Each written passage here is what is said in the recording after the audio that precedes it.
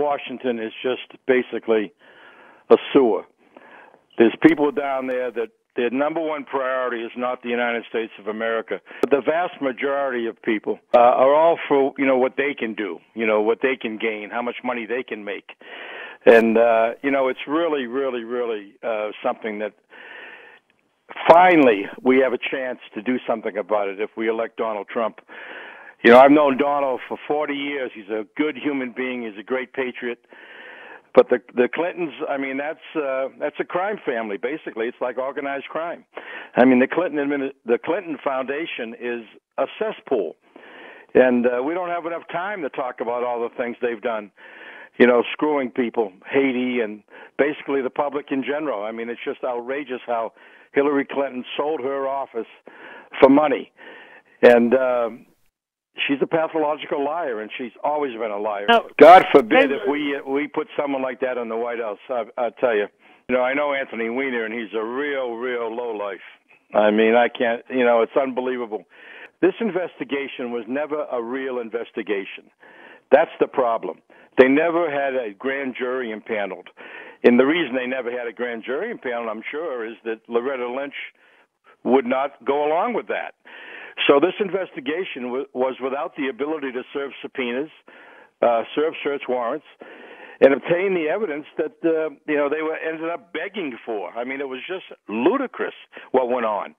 They left so much stuff on the table. Cases of conspiracy and destruction of evidence and obstruction of justice and perjury. It's a legend. So what this new information is, John, could it possibly be worse than the 24 top secret documents that she had on the server? Could this information be worse than that? In World War II, people were executed for disclosing top secret code word information. And never mind all the other federal laws that she potentially violated. Rudy Giuliani, who's the former, obviously, mayor but also U.S. attorney, said there's at least 12 federal statutes that the prima facie cases in the public domain. That this is not the FBI agents who's to blame for this fiasco that's going on. This is the leadership. This is Jim Comey. This is his deputy director, who has absolutely no common sense and no integrity. That went and had a meeting with the governor of Virginia while he was the subject of an investigation. It's crazy what's going on. It's these guys at the very top. It's not the agents. The agents are furious with what is going on. They flooded this country, as Comey said. They have cases in every state of the union. And of course, Obama's letting people in by the hundreds of thousands that we have no clue who they are, no vetting whatsoever.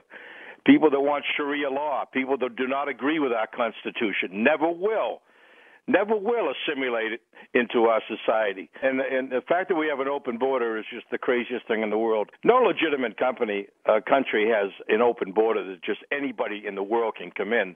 Look at what's happening with our youth today. We've always had a drug problem, but now the heroin epidemic is widespread across the United States.